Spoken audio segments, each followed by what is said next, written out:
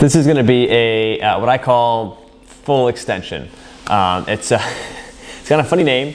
You can add weight to this. I'm not going to add weight for the case of this example because I just know I'm tired.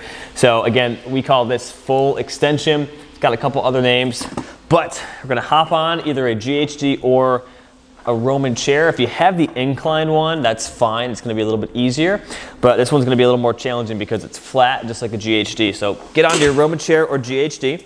And again, you don't really need your feet against that metal thing in the back.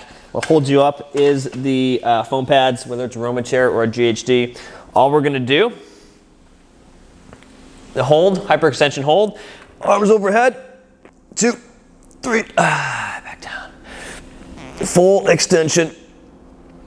Technically, it's not shoulder extension, it's shoulder flexion, but you get the idea.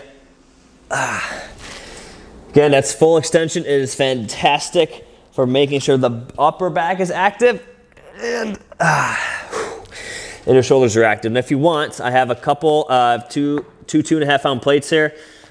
Wish me luck. We'll see if we can actually do this. Hold. I hold it for a second. Oh man.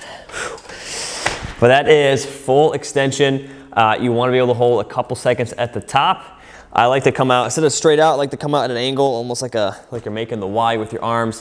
One of our favorite ways to work on core stability, but also shoulder stability in that overhead position all at the same time.